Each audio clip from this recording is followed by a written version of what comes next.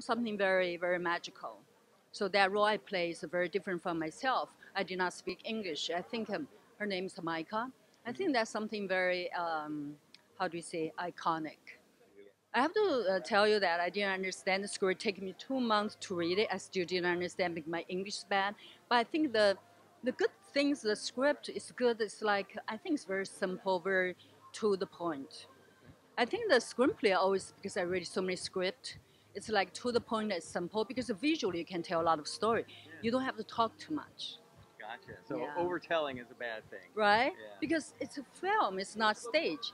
And I want to tell you good news. I'm come here because I have final draft.